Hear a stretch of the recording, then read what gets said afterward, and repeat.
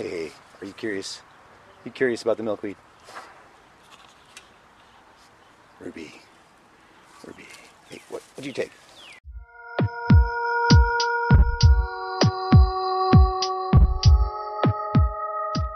Hi, I'm Rich Lund, just a guy trying to help out the Monarchs. And today, for those interested, I'm going to show you my modern milkweed process from seeds to sprouts to getting them actually into the dirt and all the steps in between. What exactly is it that I'm doing these days?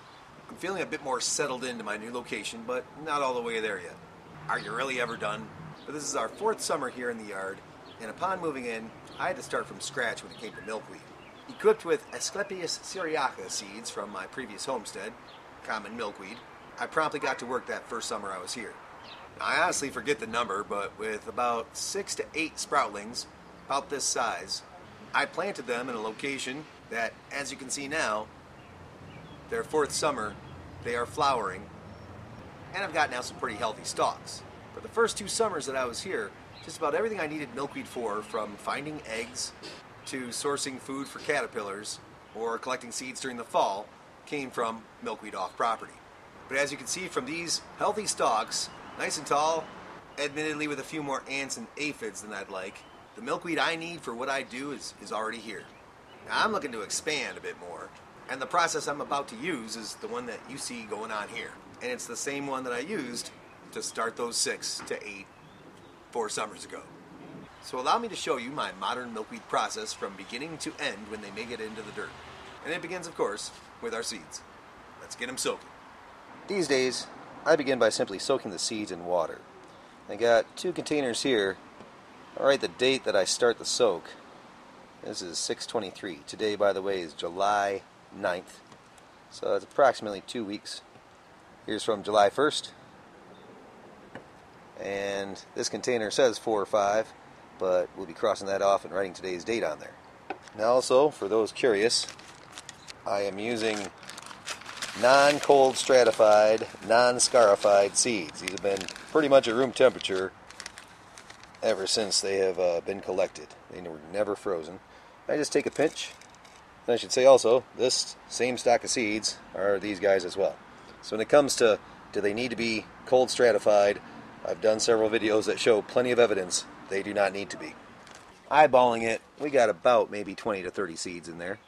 And I like to put some water in there about halfway up, maybe a little bit past. It takes a while for them to kind of let that water soak into the seed casing. But still, if you so desire, I always do, you can slosh them around, get them nice and wet on both sides, and let the process begin. 7/9. Wow. Okay, so here's what we just did. But let's show you what's it going to look like after 8 days of soaking. Now, sloshing this around a little bit, we can already see that, yep, we've got plenty of activity happening. Plenty of seeds have not done anything yet, but we can see that there are plenty of others that have indeed sprouted. Now that little first part that comes out of the seed casing, this is a pretty radical part of the plant because, well, it is called a radical, though spelled differently. We can notice there's some that are further along the way than that first one there that popped, and plenty of other seeds that just haven't yet.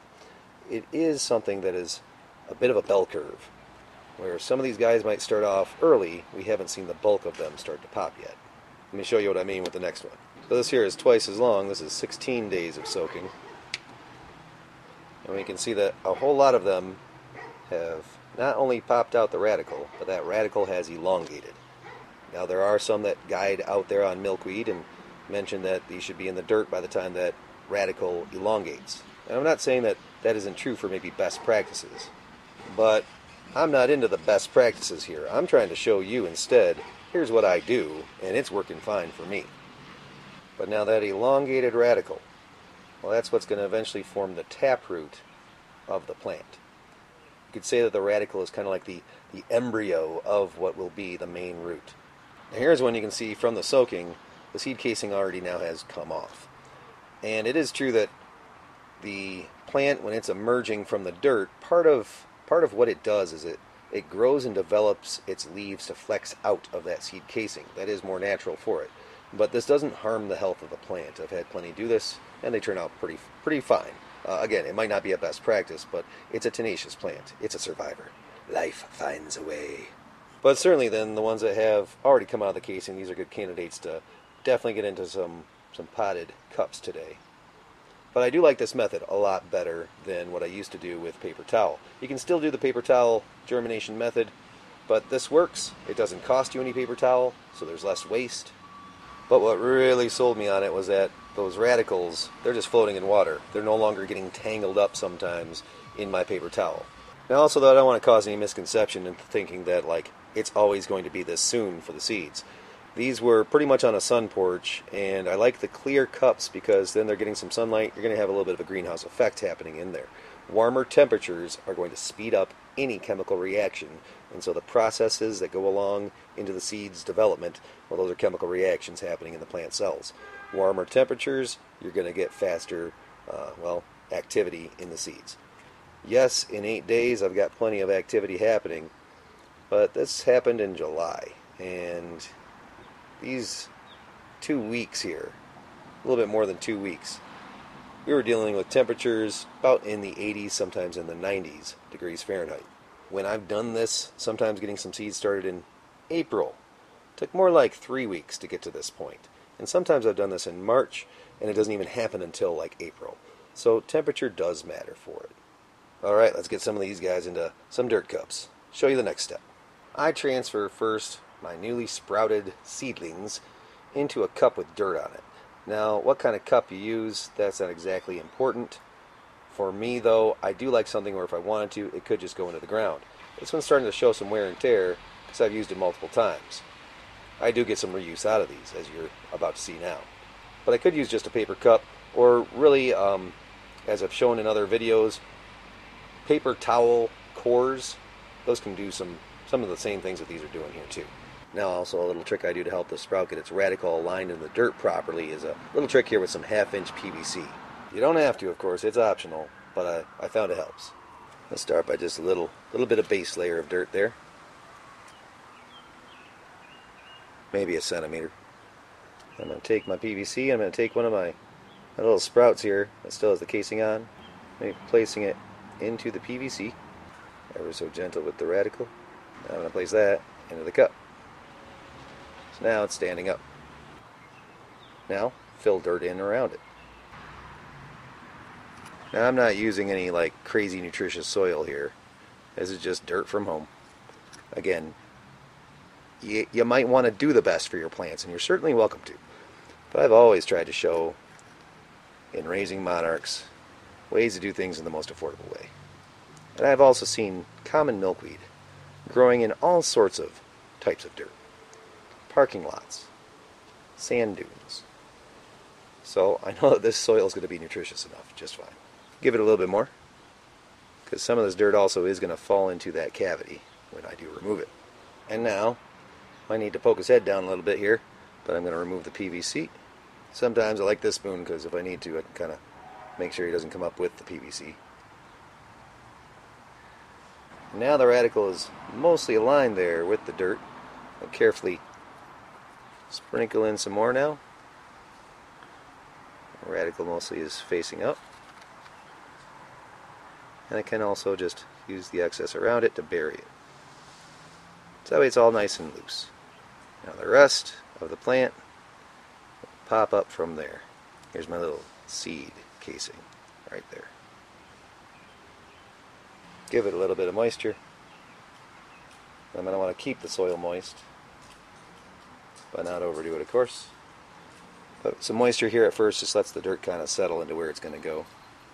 Ooh, that seed casing, by the way, that's from a previous use of this soil. So there's our little guy. Now I might set this cup in a plastic container as such, with some others. Let's show you one more time. So again, a quick centimeter of base dirt. This time I'll use one where the casing has already come off. Put it into the PVC. Place the PVC into the dirt. Surround the PVC with dirt. Remove the PVC. add some dirt to the cavity and maybe even tunnel in some of the dirt there. And again, the PVC part, that is optional. But it does help make sure that radicle is lined up correctly. Add a little bit of water. Then you can set it aside with some others. Now the two right there that I just did, those guys, again, they had 2 weeks of soaking. And about 3 weeks after being put into the dirt like that, here's pretty much what they're going to look like. These began to soak in early June. Didn't actually write down the date on that one, but it was approximately the start of June, first week there of June. I already used the dirt from this one. These two, they didn't make it. You know, they didn't turn out as healthy as these other guys have. And for me, I like to play the numbers. I'm not about doing it the best way. I just like to throw numbers at it and then survival of the fittest. If you make it through my process, well then I know that you got already some good health going on. But once they're at this point, well, they're definitely ready to be in the dirt. Let's show you how we put these now into their new location. Hopefully their permanent home. Here's where the new ones are going, and here's 3 that I did from just about 2 days ago. And I've added the straws just so I could see them pretty quickly so they don't get stepped on. And they're going to get some next door neighbors here. Right about there. And I've already cleared it out, dug up the dirt, turned it over. There is still some root systems in there, but they've been chopped up so much by the spade, I'm pretty sure we're good to go. Hey, I like to often see what's out there, see what the internet is suggesting, compare it to what I've experienced. And when I looked up some things about planting milkweed, what are some tips, a lot of the sources were talking about how critical it is for that emerging radicle, when it elongates, to be able to elongate deep down into the soil. So I admit perhaps there is some benefit to if I used a deeper cup than this, but the thing is, I never have. I've never worried about that, and my milkweed has grown quite fine. So I'm not a best practices guy. As I've said many times in videos, I am no gardener, but I show you what I do, and it's working for me, and so hopefully this can work for you as well. But somebody could maybe want a deeper cup than this. It's a possibility. And maybe I benefit from having some pretty moist soil here in Michigan. If we're growing this someplace else, well, that radicle that goes down, that becomes the taproot, and it's deep down there for a reason. When things are drier, well, it's going to be able to still get some moisture from the very deep soil where it hasn't dried out yet. And speaking of moisture, it is kind of important to, after you've planted these, make sure that soil stays moist. So adding in some mulch can also help. Or even just some leaf litter if you've got it. I'm going to dig a hole. You can see that the hole, the scoop I've got. Get out of here, root. I'm looking at a depth of about 3 inches or so. Now, I could just put the cup right in here. It's biodegradable. That would work, but I do like to reuse these cups. So it's up to you. And one of the other reasons why I want to use these cups too is, as you can see, I'm constantly growing milkweed, and I am the kind of guy where some people might ask, hey, do you have any milkweed seeds? And since I always have this going on, I can say, well, would you rather like a plant that's already started out? So this is easy to just gift to somebody. I could put it in there, but instead I'm just going to kind of squeeze out here from the bottom. Just a little bit of a squeeze. This does sometimes ruin it if I've used these a few times, but I should be able to get away with another use out of this one. And that just kind of loosens the soil also. Flip it over. Place it right in there. And cover it with some dirt. Make sure my leaves are exposed. And again, when that dirt settles, the plant pretty much figures out how to get there from this point. Place a little straw in here so it's easy to see, it doesn't get stepped upon. We're good to go. But the rain hasn't started yet, so I'm gonna finish the job. Place one in here. Having the soil loosened too when I put it in there, well, that's going to encourage more root growth and expansion from there too. Here's where our next one's going to go. There's also recommendations about how many inches apart they should be placed, and I have always ignored such recommendations. But this is usually about how much I'm doing it. I'm definitely somebody who enjoys measuring things, but I'd call that about 6 inches. No specific reason I chose these straws other than they're bright, and I already had them.